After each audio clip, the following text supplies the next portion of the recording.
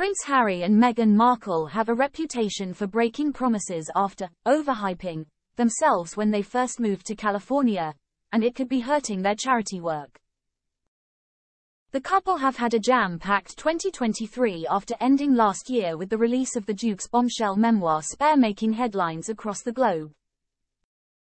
However, their popularity is seemingly dwindling, as one PR expert warned they may have tried to make too big of a splash when they first left the UK and now have earned themselves a reputation of not being able to deliver.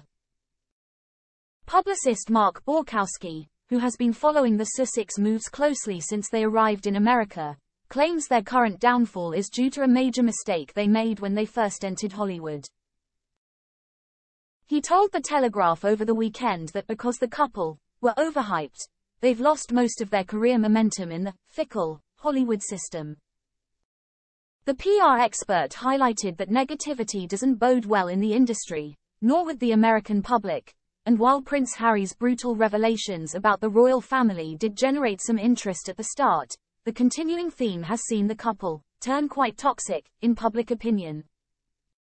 Mark urged the couple to come up with a new strategy before all their momentum is lost, and warned that they should be wary of their reputation to make a lot of promises that haven't been delivered.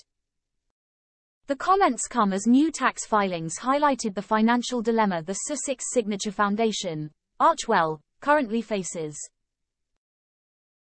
The most recent tax filing revealed the charity lost a staggering £9 million in pledges and donations last year and recorded a loss of over £500,000.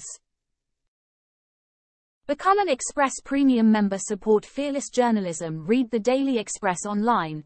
Advert free. Get super fast page loading. Start 30-day free trial. Despite the loss, the Daily Mail noted that the foundation still has an estimated £6.6 million in cash and assets. While the foundation has reportedly been the couple's primary focus since leaving the royal family 3 years ago, the foundation has only distributed 25% of the funds it has raised to the relevant causes. Sky News also claimed Harry and Meghan only work on the charity for an hour every week.